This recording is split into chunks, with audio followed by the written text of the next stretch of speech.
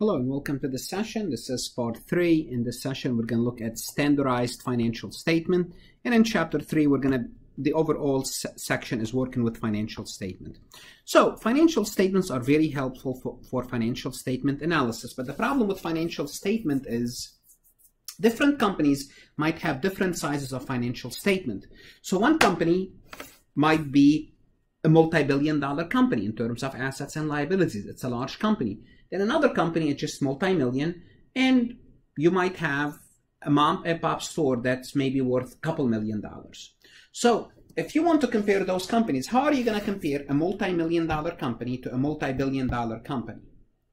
Is there a way to compare them? Well, from a dollar perspective, you can compare them. They're not comparable. But what you can try to factor the size out. How do we factor the size out? We express all the numbers as percentages. So we're going to look at the balance sheet, we're going to look at the income statement, and convert the dollar amount into percentages. Why do we do that?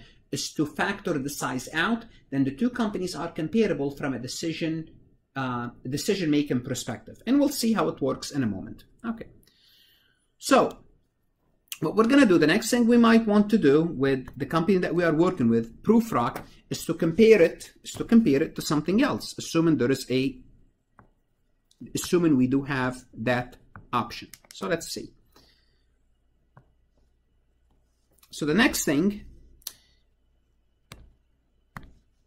we might want to do is compare the financial statement to those of similar companies. We would immediately have a problem. Of course, it's impossible to directly compare the financial statements of two companies because of the differences in sizes. For example, Ford and GM are serious rivals in the auto industry, but GM is much bigger than, in terms of market share, than Ford. So it's difficult to compare them directly. So what do we do? What we're going to be using, so for that matter, it's difficult to compare financial statements from different points in time for the same company if the company's size has changed. So the size problem is compounded if we try to compare GM and, say, Toyota. Now, Toyota, they use a different even currency, and they use a different accounting standard, which is they use the International Financial Reporting Standard, and GM uses US GAAP. So they have different sizes, different currency, different accounting standard. So to start making comparison, one obvious thing we might try to do is to somehow standardize the financial statement. So what do? One common and useful way of doing so is to express everything as a percentage rather than a dollar amount. So in this section, we will look at two different ways of standardizing financial statements. So we're going to look at how do we standardize financial statements. Okay. To get started, it's useful to standardize financial statement. To get started, a useful way to standardize financial statement is to express each item on the balance sheet as a percentage of asset and to express each item on the income statement as a percentage of sales. The resulting financial statements are called common size financial statement. What does that mean?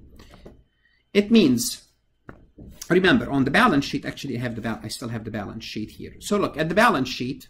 We have the balance sheet here, and we have cash. Let's work with 2014. On the balance sheet, we have cash, and cash is 84 million. We have account receivable, 165, inventory, 393, total assets, 642, property, plant, and equipment, 2.7 billion, and total assets, 3.3. Now, what we do, let's assume another company that's much smaller than this company. So how do we compare the two companies? What we do is we take each item on the balance sheet, such as cash, and divide it by total asset and find this as a percentage. So let me find this as a percentage. Okay, so now what we know, cash is 2.9%, 2.49% of assets.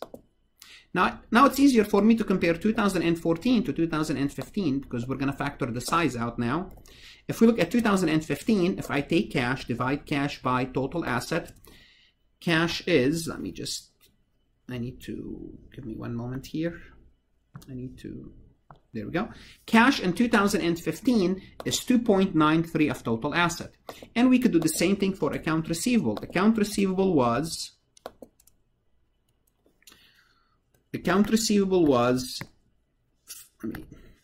let me just fix the format. Give me one moment, please. 4.89 and of total asset.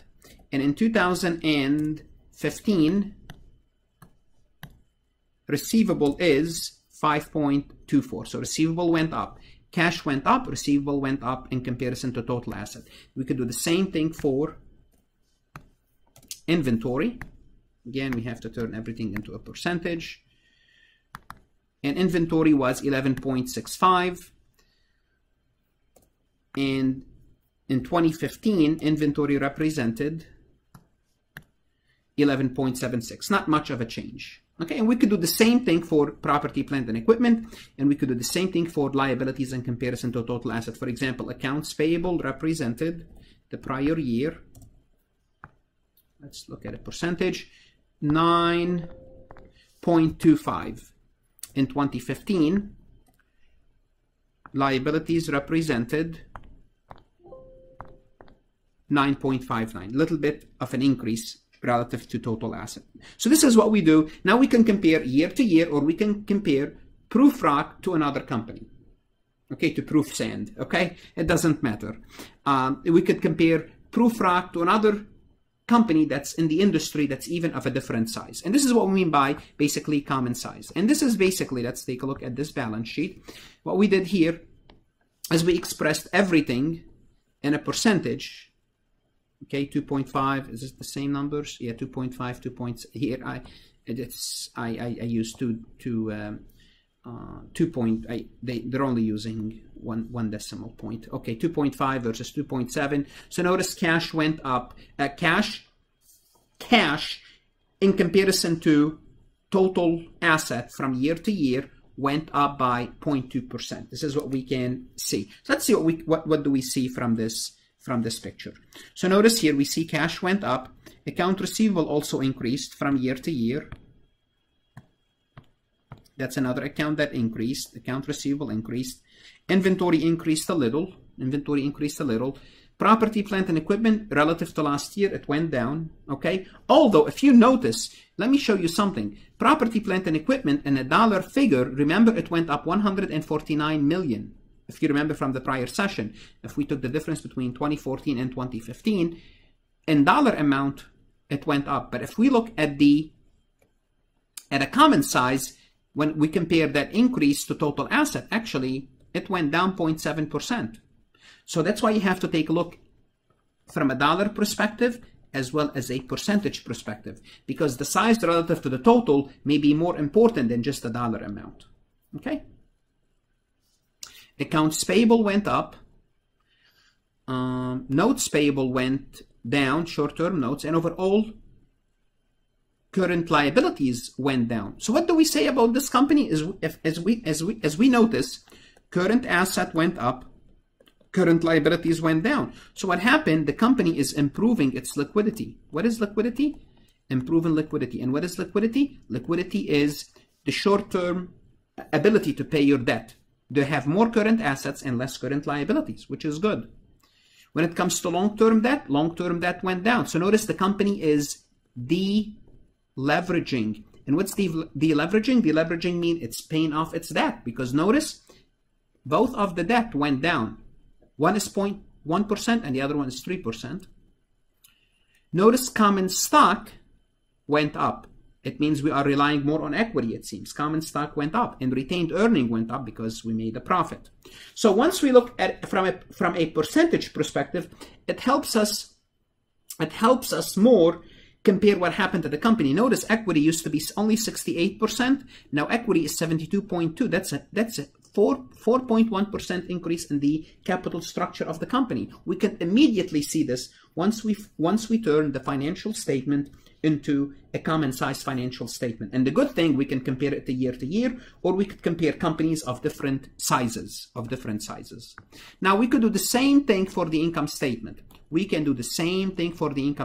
And on the income statement, on the income statement, what we do is we look at everything as a percentage of sales. We look at everything as a percentage of sales. So basically, we consider sales 100%. Then what we do, every item on the income statement, okay, we divide it by sales. So let me take a look, show you where this number came from. So if we're looking at, let me go back to the book. And I need to go back to the prior session where we have the income statement. So if we go back to the prior session, this is where the income statement was given. Here's the income statement. All right, here's the income statement. What we do is we take any number on the income statement, cost of goods sold, for example, we'll divide it by 2311. Whoops. Cost of goods sold 1344 divided by 2311, and that's going to give us 58.15% or 58.2% rounding. Okay, this is 58.2%. All right. Now, for depreciation, we could do the same thing. We can take 276 divided by 2311, 2311, and that's going to give us 11.9. And notice, cost of goods sold is 58.2, depreciation is at 11.9.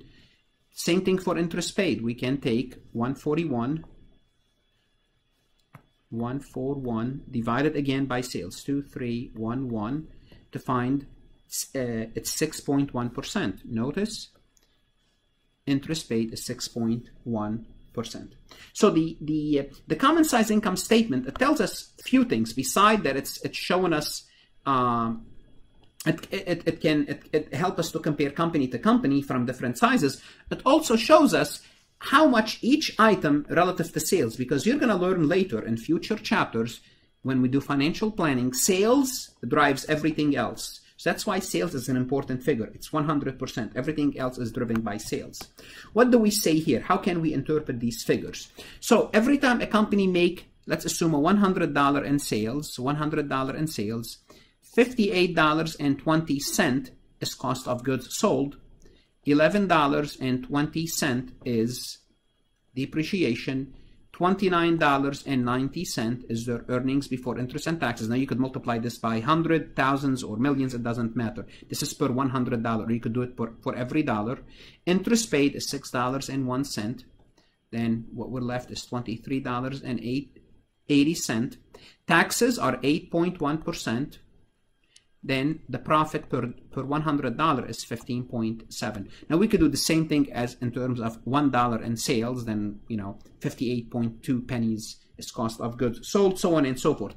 Now it's much easier to compare, for example, Walmart to Target. If you're comparing Walmart to Target, Walmart is maybe 5 times, their sales is a little bit more than 5 times larger than Target.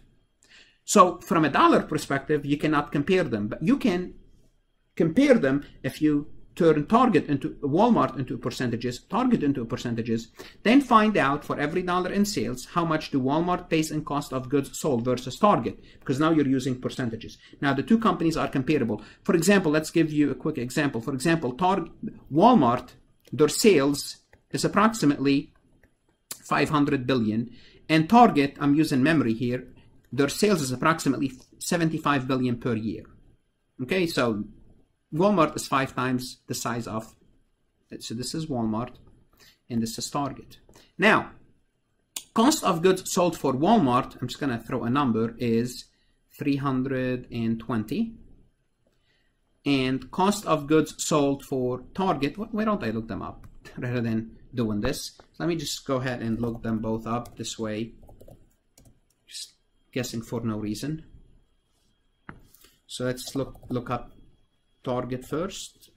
Oops. So this is Target. I know Target did not do good today, so it's going to be down. Yep, it's down $8.14. They had a bad day today. So let's look at their financial statements. That's not our concern for now. So let's look at their financials and let's look at their income statement. And I'm going to look I'm just going to compare one number to one number. So I'm not going to do a lot of analysis here, just to show you how common size financial statements help us. Come on. Oh, my computer's stuck.